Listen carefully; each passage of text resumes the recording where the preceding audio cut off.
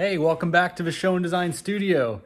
Today I'm going to talk a little bit about the different types of pens that I make, the ballpoints, the rollerballs, the fountain pens. We're going to keep this as a short introductory video, but I wanted to show you the different types of pens that I manufacture and what makes each different type special. All right, let's go. Okay, we're going to start off with the classic machine pen. This is the first pen that I designed. It comes in ballpoint with or without a pocket clip.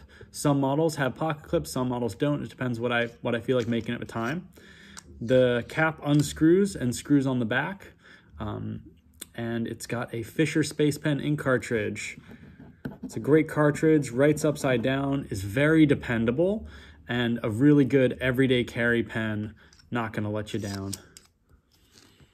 That is the black anodized version of that pen.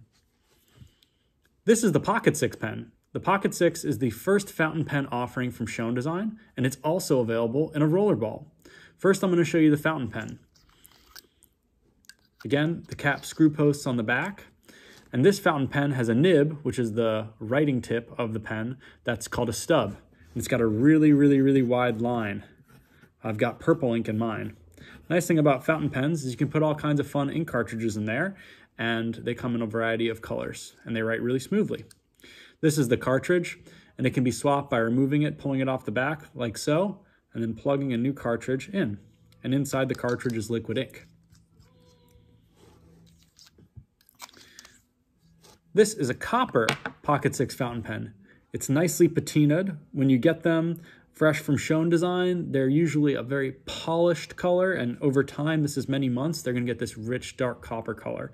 This one has a finer nib on it than the stub. But I wanted to show you this one next to the Rollerball Pocket Six. Now, a lot of people ask me, what's the difference between a rollerball and a ballpoint? Well, they both have ball points at the tip of the pen. Very similar writing experience. You can apply a little bit less pressure with a rollerball than you would with the traditional ballpoint, and the ink is actually liquid ink. It's the same fountain pen ink cartridge that we have in the Pocket Six fountain pen. And what's nice about the Pocket Six is that you can swap from a rollerball to a fountain pen by buying another grip section. So I just turned this brass pen into a fine-tipped fountain pen with a copper grip in 2 seconds. So that's the Pocket Six family, fountain pen and rollerball.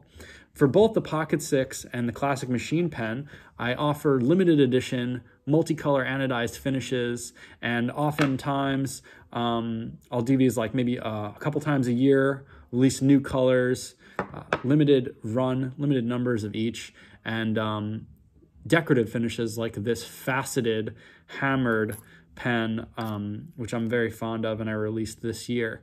So this comes in both rollerball and fountain pen. So yeah, there you have it. You got the classic machine pen in ballpoint that utilizes a Fisher Space Pen cartridge. You've got the fountain pens that use Yovo nibs, number 6 nibs, which is where the pen gets its Pocket Six name from. And then the rollerballs, which are interchangeable with the fountain pen, and turns the Pocket Six into a platform for a ballpoint style experience and a rollerball and a fountain pen experience. So that's a quick little intro. Let me know if you have any more questions, and I'll probably try and answer them in the FAQ section. Thanks a lot, and have a great day.